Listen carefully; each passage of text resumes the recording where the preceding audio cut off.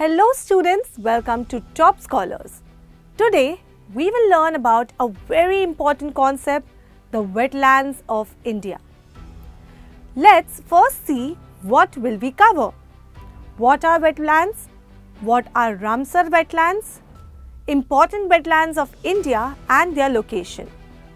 So let us begin and know first what are wetlands. Wetlands are unique and complex ecosystems that are vital for the ecological health of our planet. In India, wetlands are particularly significant because they provide biodiversity, provide ecosystem services and sustain local communities. They encompass a variety of habitats including marshes, swamps, bogs and mangroves among others.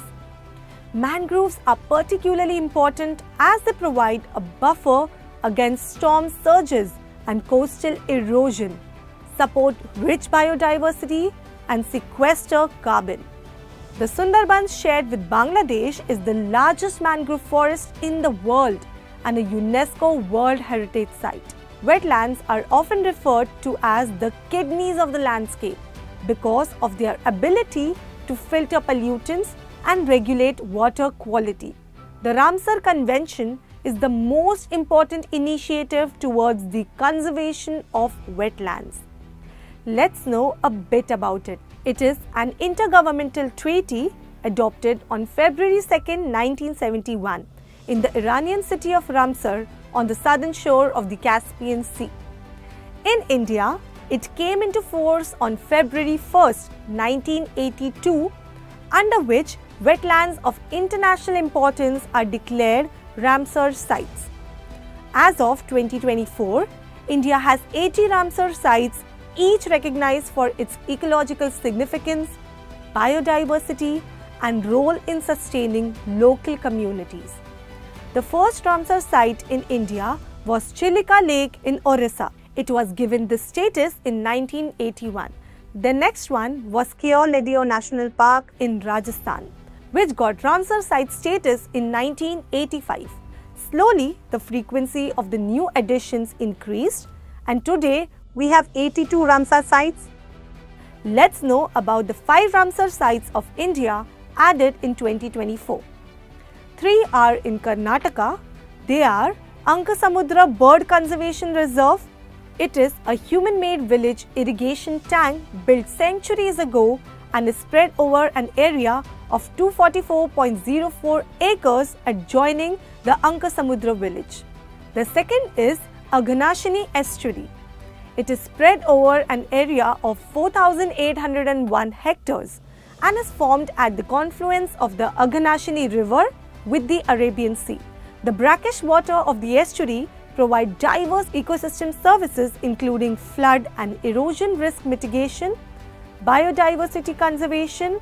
The wetland also provides livelihoods by supporting fishing, agriculture, collection of edible bivalves and crabs, shrimps aquaculture, traditional fish farming in the estuarian rice fields, locally known as Ghazni rice fields, and salt production. The mangroves bordering the estuary help to protect the shore against storm and cyclones. Magadi Kere Conservation Reserve. It is a human-made wetland with an area of nearly 50 hectares which was constructed to store rainwater for irrigation purposes. The wetland harbors 2 vulnerable species, common pochard, Ethia ferina, and river tern, Sterna aurantia.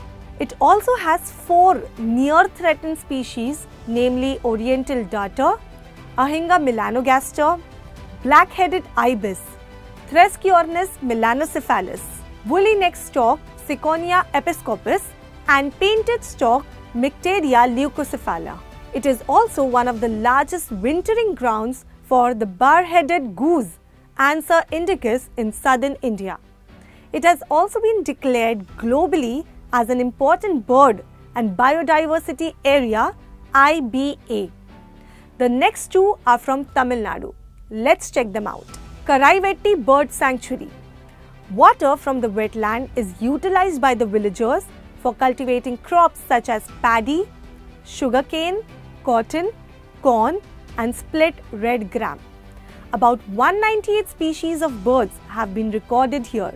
Some of the most important visitors being the bar-headed goose, pin-tailed duck, gargany, Nadin shoveler, common pochard, Eurasian wigeon, common teal and cotton teal. The next is Longwood Shola Reserve Forest. It derives its name from the Tamil word Solai, which means tropical rainforest. The sholas are found in the upper reaches of the Nilgiris, Annamalais, Palni Hills, Kalakadu, Mundanthurai and Kanyakumari in Tamil Nadu. These forested wetlands serve as habitats for the globally endangered black-chinned Nilgiri laughing thrush, Strophocincla cachinas, Nilgiri blue robin, Myomela major and vulnerable Nilgiri wood pigeon, Columba elphinstoni. That was all for today. We hope you found this super helpful. Let's practice some questions now. What is Ramsar Convention? List the first 5 Ramsar sites in India. What are the threatened species found in Magadi Kere Conservation Reserve? What are the Indian government's efforts towards the conservation of these Ramsar sites? What are sholas? Thank you and happy learning!